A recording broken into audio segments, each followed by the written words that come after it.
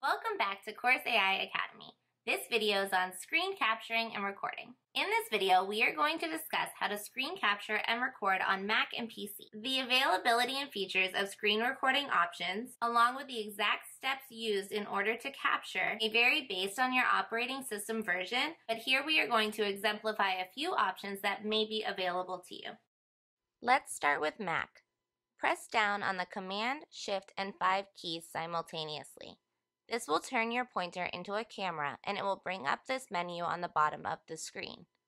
On this menu, there are a few screenshot options for still images and then the options for screen recording of videos, whether you want the full screen or just a portion of it. There is also a list of options you can choose from. These include where to save the videos and screenshots after making them, sound recording options, and more. You can click on record after you've picked your settings, and it will record your screen and microphone if you so choose. When you're done with what you want to record, you can either go to the top menu bar on your computer and click on the stop button, or you can press down on the Command, Shift, and 5 keys simultaneously. This will reopen the menu that pops up and you can click on the stop key there. You'll then be able to open up the file and see your video screen recording. You can take a screenshot of the entire screen by pressing the Shift, Command, and 3 keys simultaneously.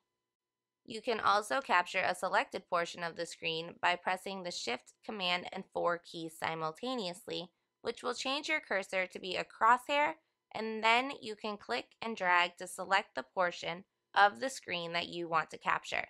Release the mouse when you are ready to capture the image. Now we will look at options on a PC.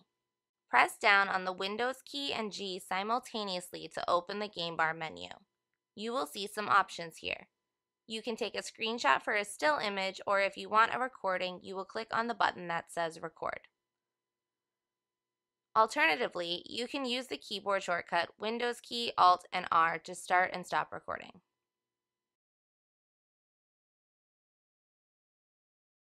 To view your recordings, open up the game bar and click on the Show All Captures link.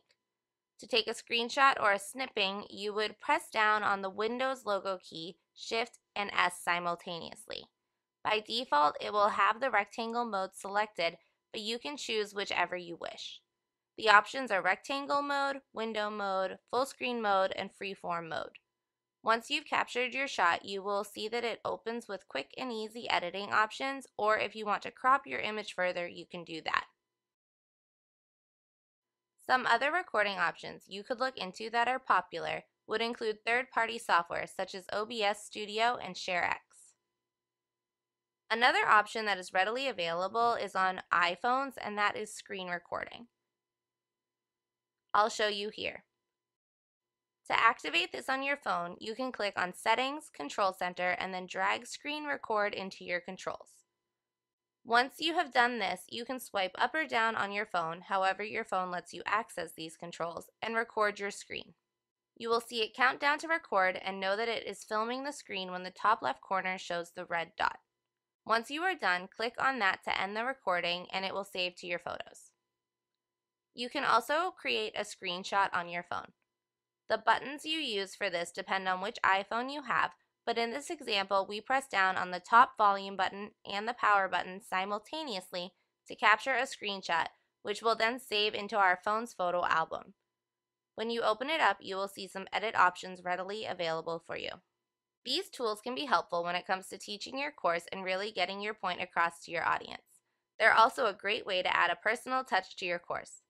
When it comes to any screen capturing or recording, please remember to respect copyright laws and only record content for which you have the necessary rights or permissions. Our next video will be on basic video editing, and we will show you how you can use screen recordings and captures to create helpful content for your online courses.